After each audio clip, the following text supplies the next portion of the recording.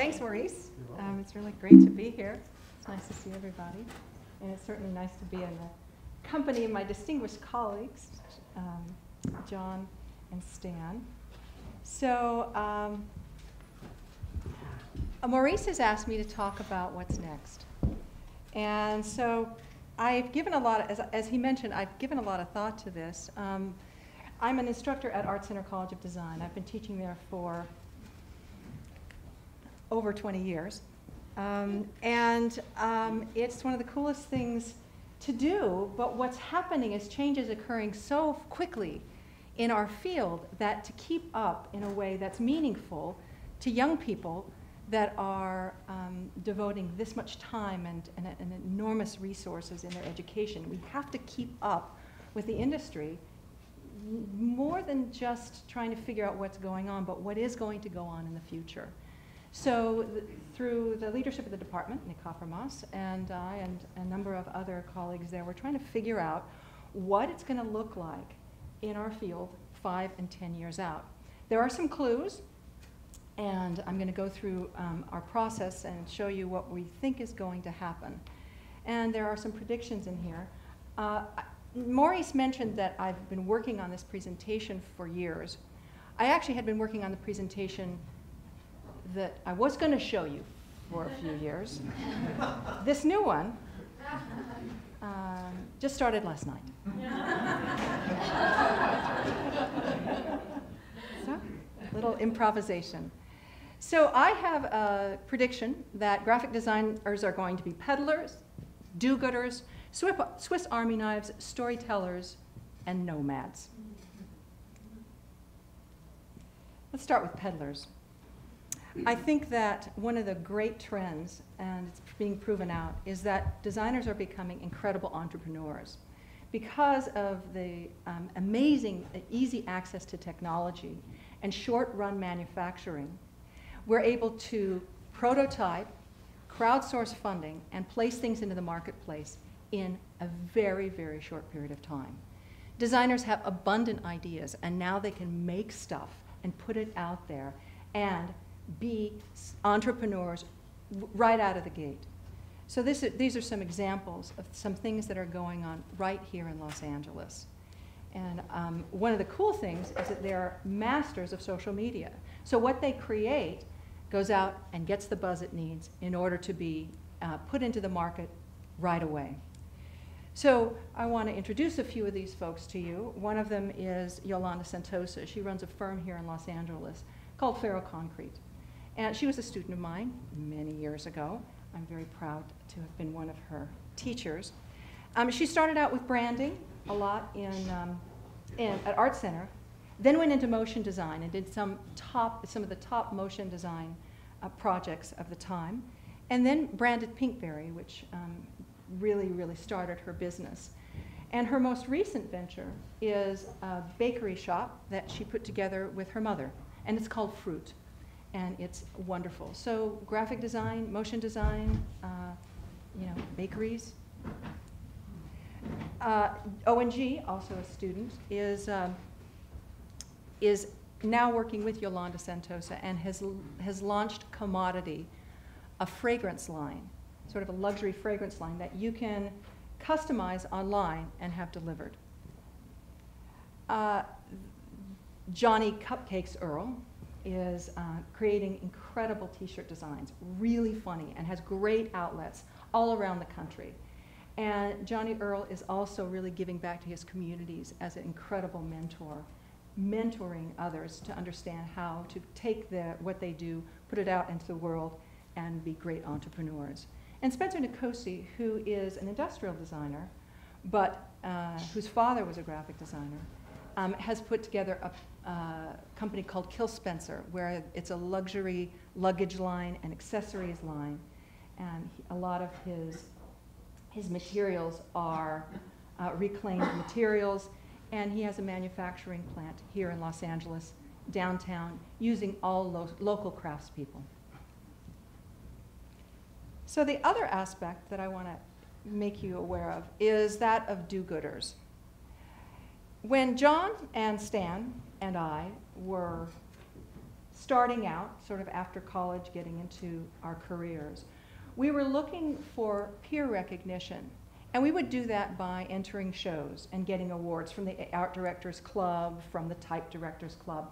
This helped us know where we stood amongst our peers. It helped us see how our work really, how the artifacts that we were creating were sizing up. The new generation really doesn't care about award shows. They want to do stuff that's really great in their communities. This is how they're getting the peer recognition. It's not about artifacts. It's creating meaningful communities. And I really want to, I think about this trend, and I think it's enormous, an enormous act of gratitude for young people who are saddled with enormous educational debt to come out and decide they want to give back to their communities. This is a colleague in Boston. Her name is Denise Korn, and she has youth design, and she helps mentor young high school students that may not have educational opportunities to come into the field of graphic design. Project M is led by John Biellerberg, who brings his colleagues in and helps a group of students make a difference in underserved communities, not just in the United States, but around the world. And one of my favorite do-gooders is Matthew Manis here in Los Angeles. And he runs a studio called Very Nice. And it's a crowdsourced model of pro bono work. So he's not just doing the work. He's got a team of over 200 designers around the world that are dedicated to do maybe one pro bono project a month. And he just posts that project up, and then folks decide whether or not it's something they're interested in and whether they have time to do it. So it's a crowdsourced model of do-gooding. Again, that's Matthew Manis, and the name of the company is Very Nice. Very nice. So, graphic designers in the future will be Swiss Army knives. And what we have to understand is that it's about media ambidexterity. It's something where we have to be able to think about not just the brand and it in a linear way. We're thinking about how it moves around always. What is the dimensional application? What is the interactive application? What is next for the experience of this brand? So this is not new. Well, actually, the name is new. We're calling it Transmedia Design at Art Center, and we think it's going to be a name that's going to stick. And what it means is that you're dealing with a combination of print communications, packaging, or three-dimensional communications, interactive communication, both on screen and in environments, and time-based, meaning video, motion graphics, and sound. So these are happening simultaneously, not in a linear way. And it is telling the story of a company or a brand or whatever is the client or organization that we're serving. And of course, we know now that transmedia is not new. Saul Bass was doing it back then. The Eames were doing it. It is something that we have great history with. So the pioneers were doing it. Bauhaus was doing it. Da Vinci was doing it. Now what these visionary designers had in common is a particular love of craft and a desire to play. They also had these strange ideas of what the future could be, going back and forward. So they were unbound by time and unbound by fear of failure. They would prototype quickly. They would enjoy the craft. They would learn from the materials, just in the way that John was talking about, in this beautifully, beautifully fearless way. So just to give you an idea of current transmedia, this is what a logo has become.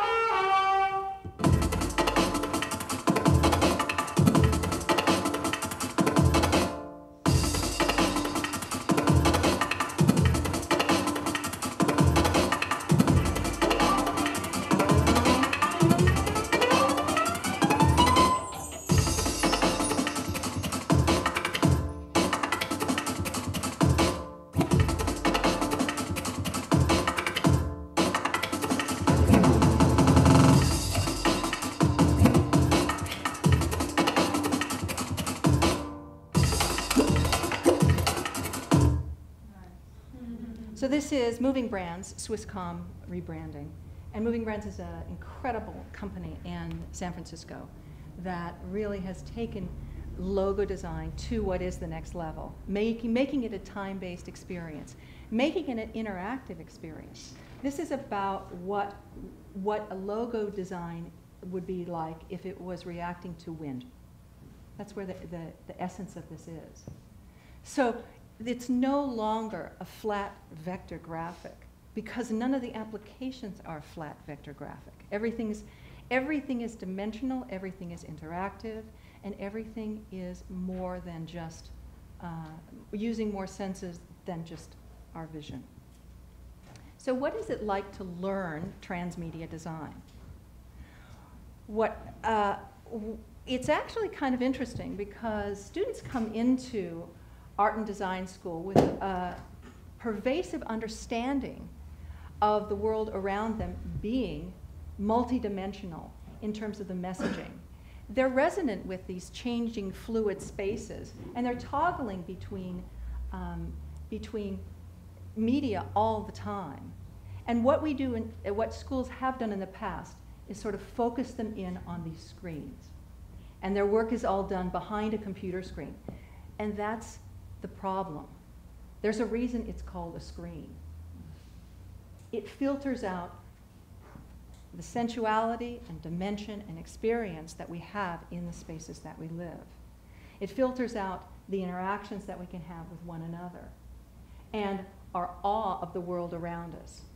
It also helps, it also inhibits us to understand the leaps we can make with linear time. So what I've been involved in is to try and get students to do things in a different way. And also faculty director Brad Bartlett works with students at Art Center to create projects such as this. This is a transmedia design project from Paul Hoppy in one of Brad Bartlett's classes. And it is a rebranding of the Exploratorium in San Francisco. So it has its sort of visual, what we would term print components, but it goes on to have a component that is all about an algorithm for identity that is never, never the same, continuing to move and continuing to evolve, and completely resonant with what the Exploratorium is all about. So in this instance, Paul Hoppy is using processing, an open source coding method, coding language, to create this very interesting and new way of looking at a logo design. In my class, I give an assignment to rebrand or brand a new museum, a museum that doesn't exist.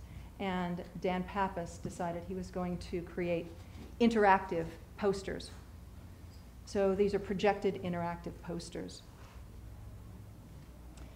So we will become storytellers because this is the way that we're going to have a more meaningful, compelling way of reaching people. It's not about delivered media anymore. It's about engaging someone and inviting someone to interact and understand and actually feel part of this particular experience. And what I've started to do is something that's completely nuts. I'm asking students to create video. I have no experience in creating video. Well, I have some motion graphics experience, but I want to be as fearless as a teacher as I ask them to be as students. Okay? So we're both learning, and we both know that we have the right tools, because as designers, I think we have all the right raw material for proper storytelling. And as Saul Bass, he was asked to do it, and he did it so beautifully, and he did it in a way that was uniquely his. So I'm asking students to find out what their voices are. So one of the things I do is I ask them to pair up and do documentary videos of each other. And my student Daniel Young did an incredible video of his classmate Rachel. So this is coming up again, new thing here. So, okay, so this is the introduction, and here it is.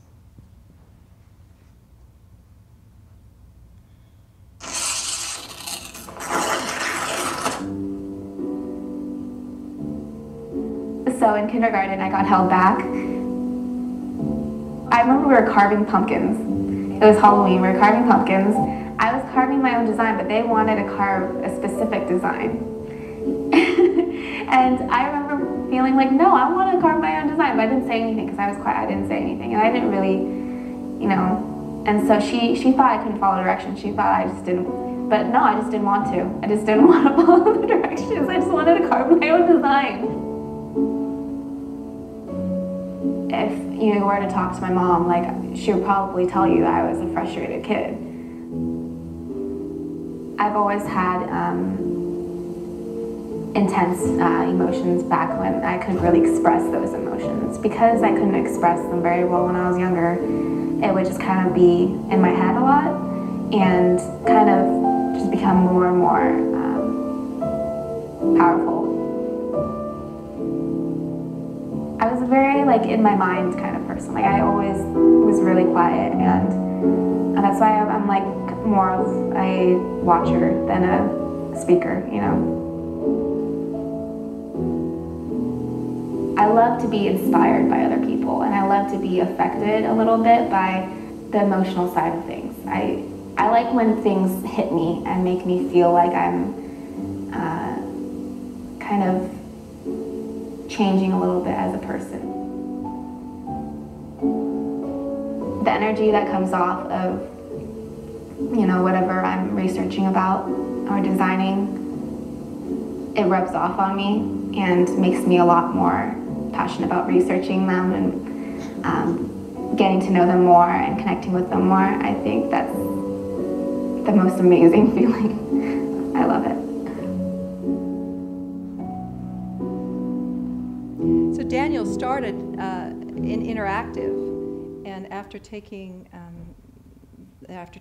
making this video, he decided to stay at Art Center and got a scholarship for another term, and he took film classes. He was just recently hired at Google Creative Labs, and he's telling me that this experience is going to make an enormous difference for him in terms of how he's going to approach his work at Google. It's also just helping students document their experiences, whether it's their classroom experiences or whether it's their work. And it's really having them feel the work in a different way and feel an interesting connection to time-based work. So my last prediction is that we are going back to our nomadic culture. We're going back to our nomadic ways. And by nomads, I mean that we must adapt to environmental shifts. So there's a certain level of agility that's necessary. And just to give you a little bit of context on this, I'm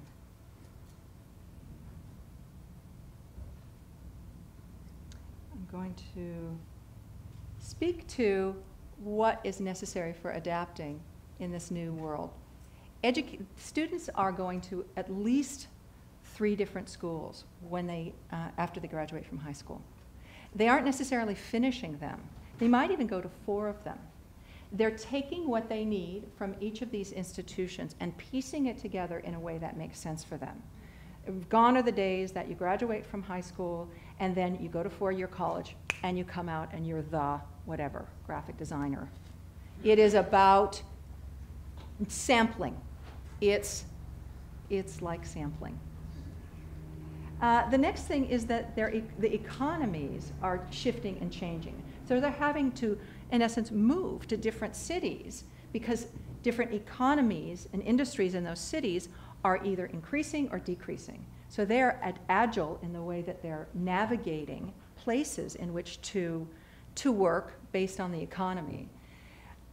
They're really, really nomads with their living spaces. Many of them come from divorced parents and they had to shuttle every weekend or twice a week from one place to the next. They're used to taking everything on their back and going and living in a new space. So this level of agility comes a lot from relationships that they have had at an early age. And in terms of their careers, they're taking what they need and moving on. It's rare for a hot young designer that is making a difference in the world to stay any longer than 2 to 3 years at any one place. So those of us who want to lure in the best talent, it's just tough to keep them. And it's not, you can't take it personally. It's really the culture. It's the nomadic culture. And they're going to need it because they're going to need it in order to survive. There's no doubt about it.